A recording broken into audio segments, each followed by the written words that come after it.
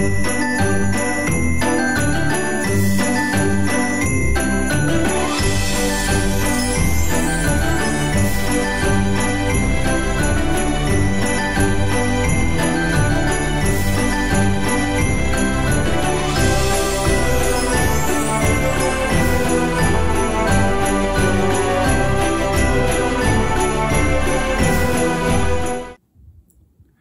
friends, and welcome to today's program.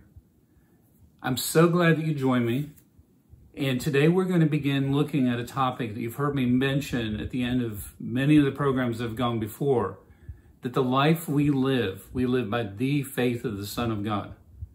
I've referenced it. We've been talking about the fact that God sets before us the choice of life or death. But what exactly does it mean to live our lives by the faith of God? That is a question we're going to begin looking at in today's program. Let's begin by asking the Holy Spirit for His help in our journey as we start looking at this, seeking out the truth about what this really means. Holy Spirit, we thank you for your presence, for guiding and leading us each day. I thank you for the people who are joining me and watching this video. I surround them with faith and love.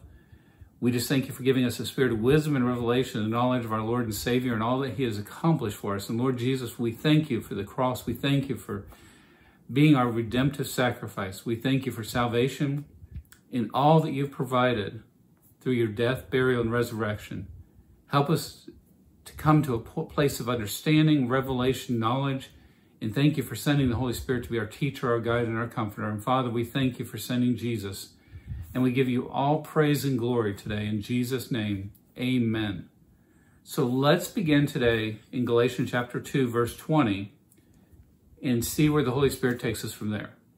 It says, I am crucified with Christ. Nevertheless, I live. Yet not I, but Christ lives in me. In the life which I now live in the flesh, I live by the faith of the Son of God, who loved me and gave himself for me. I want to focus in on that phrase, the life that I live by the faith of the Son of God. In Hebrews chapter 11, in verse 6, we get a kind of a picture of how important it is for us to learn about this faith. It says, without faith, it is impossible to please him.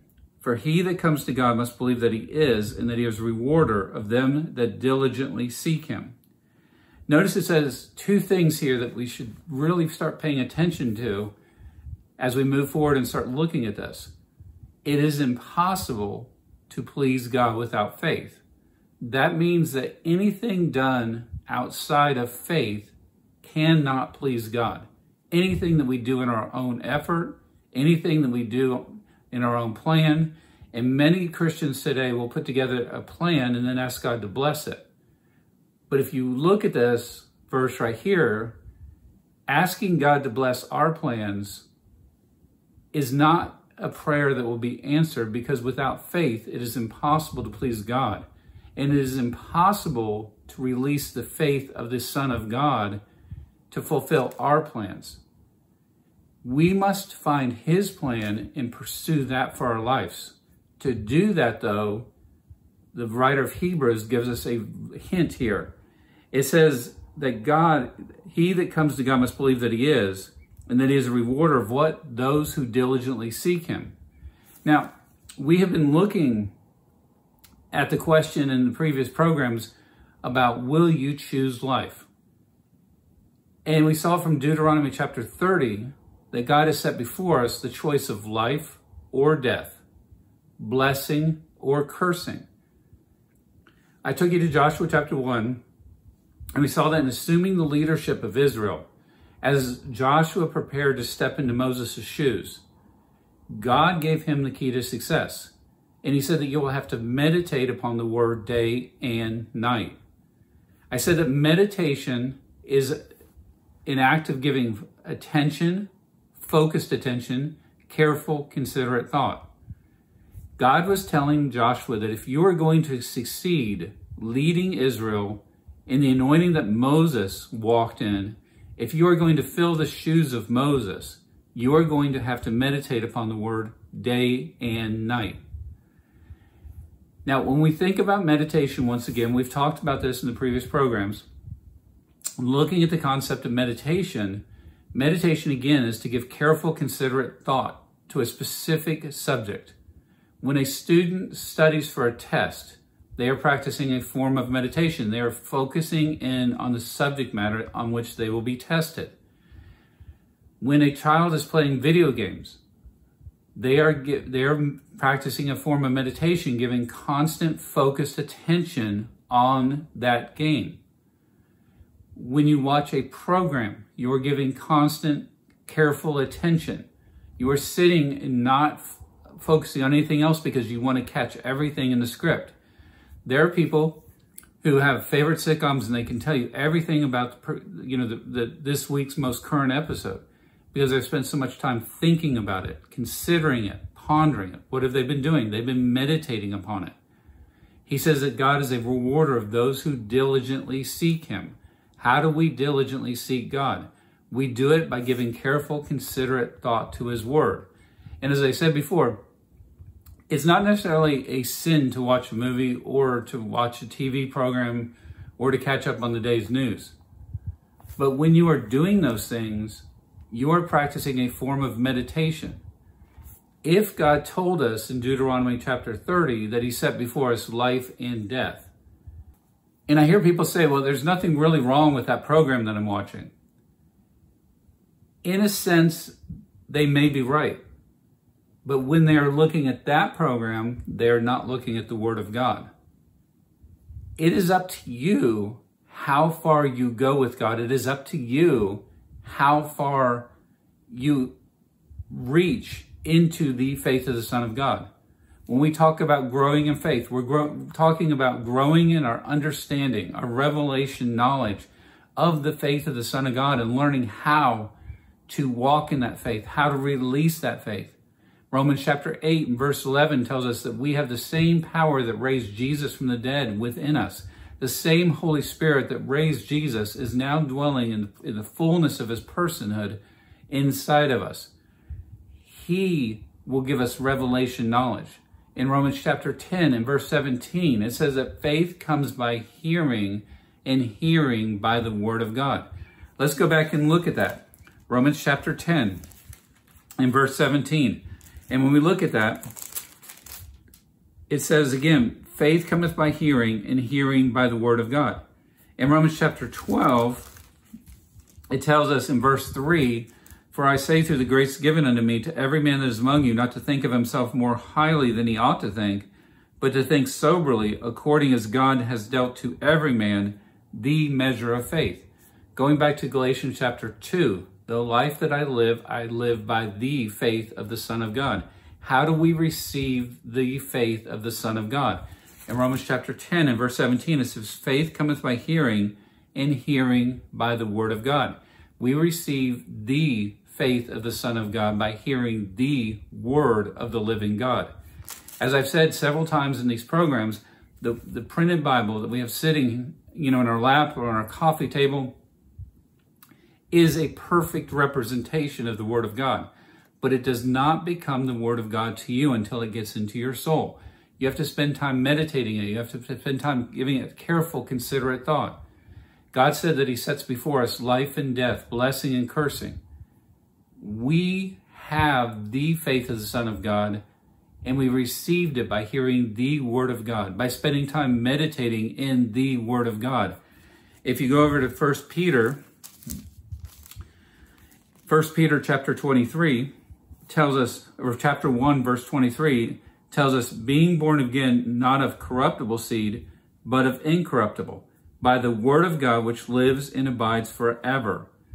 Notice again that Peter here tells us that the word of God is incorruptible seed. How do we plant that seed? We plant that seed by meditating upon the word of God. As I said earlier in the program, you can spend time meditating upon the day's daily newscasts, on your favorite sitcom. There are people who can tell you every headline. They can tell you everything going on, what this person did, what that person did, because they've spent much time meditating. But then you look at their life.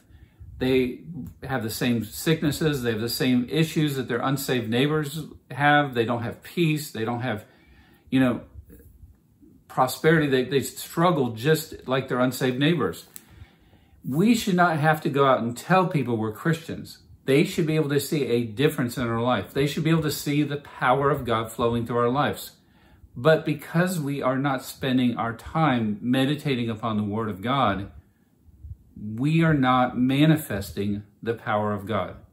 We meditate to manifest. We meditate to demonstrate. We meditate to show forth the power that is already within us. I said previously that the Holy Spirit showed me that we are spending time praying for an outpouring while the world is waiting for an outflowing. You have the power of God within you if you've made Jesus the Lord of your life. This week, we are preparing to celebrate Christmas. We are preparing to celebrate the entrance of Jesus through the Virgin Mary into the earth where he was born in a very humble shepherd's cave. Jesus entered into the world as our Savior. And we say, Emmanuel, glory to God. We praise him for that. But what exactly was the purpose of Jesus coming into this earth? We celebrate Christmas, but do we ever really give any thought to it? Jesus entered into this earth as our Savior. He entered in with the sole purpose of going to the cross as the spotless Lamb of God to serve as you and I sacrifice for sin. In Romans chapter 10, it tells us that it's just a matter of believing in our heart and confessing with our mouth that Jesus is Lord. It is as simple as praying a prayer like, Lord Jesus, I believe in my heart that you are my Savior. I receive your free gift of redemption and thank you for forgiving my sins. I thank you for pouring out your blood upon the cross. And I just thank you for presenting that blood upon the mercy seat, and I receive you as Savior, and I just give you praise in Jesus' name. Please, if you've never prayed that prayer again, send us an email, prayer@mbmediaministries.net, prayer@mbmediaministries.net. But when you prayed that prayer the first time, it was because you heard a message such as what I'm teaching in this video. We hear the Word of God. We see the Word of God. We are a spirit being. We have a soul, which is our mind, will, intellect, and emotions. We live in a body. Our soul is the gateway between the spirit and the physical realm. We take the Word of God. We meditate upon the Word of God. We allow it to get rooted into our soul. Peter called it the incorruptible seed. In Mark chapter 4, Jesus gave the parable of the sower, and he talked about 4 different types of ground. If you study this out and look at it, what was Jesus talking about? He was talking about 4 different stages of spiritual growth. But I want you to notice in verse 13, Jesus says, first of all, he says, unto them, know ye not this parable, and how then will you know all parables? Jesus taught this parable to show the disciples, to show the people how the kingdom of God operated. Unfortunately, most people today do not understand this parable. And if you notice, Jesus said, then how then will you know all parables? In a sense, this parable is almost like the Rosetta Stone. And the Rosetta Stone was an artifact that was discovered. It had 3 different languages on them. One of them was Egyptian hieroglyphics. Before that stone was discovered, they did not understand how to read the hieroglyphics. 2 of the 3 languages have the exact same things written out, and they were known languages. So from that, they were able to interpret and learn how to interpret hieroglyphics. Jesus is telling us the parable of the sower is the Rosetta Stone that tells you how the kingdom of God operates, how the faith of the Son of God operates. It operates by seed. That is why Peter called it the incorruptible seed. And then you notice here in Mark chapter 4 and verse 14, it says the sower sows the word. What does the sower do? He sows the incorruptible seed. She sows the incorruptible seed. The word of God is the seed of God. When you did not know Jesus, when you had not yet given your heart to the Lord, you heard the word of God. You may have seen the Word of God in a book or in the Bible. Your eyes and your ears are the gateway to the soul. The Word of God is sown into the soul through hearing. And that's what Paul was telling us in Romans chapter 10 and verse 17. Faith comes by hearing, and hearing by the Word of God. The faith of the Son of God comes by hearing, and hearing by the Word of God. The unfortunate part is most people do not understand how this works. They do not understand what it means to walk by the faith of the Son of God. If we go back to Romans chapter 12 and verse 1, it says, I beseech you, therefore, brethren, by the mercies of God, that you present your bodies a living sacrifice, holy, acceptable unto God, which is a reasonable service. Do not be conformed to this world, but be you transformed by the renewing of your mind, that you may prove what is that good, acceptable, and perfect will of God. But notice in verse 2, it says, you be transformed by the renewing of your mind. You are transformed as you meditate. You meditate to gain confidence. You meditate to gain revelation. You give thought, attention, focus to the Word of God. I remember when I was in Bible school, the president of school talked about how he really enjoyed, as a kid, he enjoyed Western novels. Even as an adult, he enjoyed reading Western novels. And we were all sitting there thinking, well, that sounds great. You enjoy reading Western novels. But then he told us it had been years since he had read one. Because even though he enjoyed reading it, even though the Lord would allow him to read those Western novels, he was more focused in on the Word of God and just did not have time to read the Western novels because he did not want to fill his soul with those things. We often look at ministries like Catherine Kuhlman, Kenneth Hagin, Andrew Womack, Smith Wigglesworth, and think, wow, I would love to walk as they walked. But if you look at their lives, they did not spend time meditating on the worldly things. I remember a story that Lester Summerall shared the first time he went over to Smith Wigglesworth's home. He was a young man at that time in England. It was fashionable to carry an umbrella under one arm and to carry a newspaper with you. So he walked up to the door, he knocked on the door, Smith answered the door and said, I will not have that thing in my house, and slammed the door in his face. He didn't understand what had happened, but then he realized he had the paper under his arm. So he took the paper, he put it in a bush, knocked again, and Smith allowed him in. Smith Wigglesworth was said to have only read the Bible his entire life. He gave his attention to the Word of God. He gave his focus to the Word of God. He planted the seed, the incorruptible seed in his soul to the point where that became a part of him. It dominated his life. He would not even allow news headlines into his house. He was totally 100% focused and dedicated on the Word of God. What would your and my life look like if we did the same type of things? If we had that kind of dedication to the Word of God? Faith comes by hearing, and hearing by the Word of God. Faith comes by sowing, and sowing the Word of God. As we sow the Word of God into our soul, as we look at it, as we listen to it, it is being sown into our soul. As it comes up and begins to take root, we will see our minds begin to be transformed. The word transformed is metamorpho. It is the same type word that we get metamorphosis from. It describes a picture of what we're talking about here. It's like a caterpillar. A caterpillar goes into the cocoon and emerges a beautiful butterfly. What happens? It goes through a process of metamorphosis. And that is what Paul is talking about here. We make Jesus the Lord of our life. In 2 Corinthians chapter 5 and verse 17, it says, all things become new, all things, the old has passed away. You are no longer a sinner saved by grace. You are now the righteousness of God in Christ Jesus. When you make Jesus the Lord of your life, old things passed away. You became a new creation. Ephesians chapter 4 verse 24 tells us that we were created righteous and in holiness. We are just as righteous today as the moment we walk into heaven. We are just as holy today. We are not working to become more holy.